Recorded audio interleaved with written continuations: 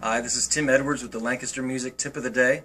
Essentially, the minor pentatonic scale works great, sounds great, everybody knows it, everybody loves it, but playing it requires a little bit of love because it gets boring really quick. So this is the descending G minor pentatonic scale. I'm playing 6 at a time.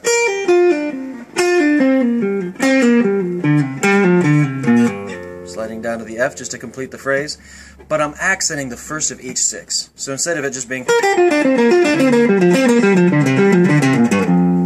I'm giving it some love on the first of 6.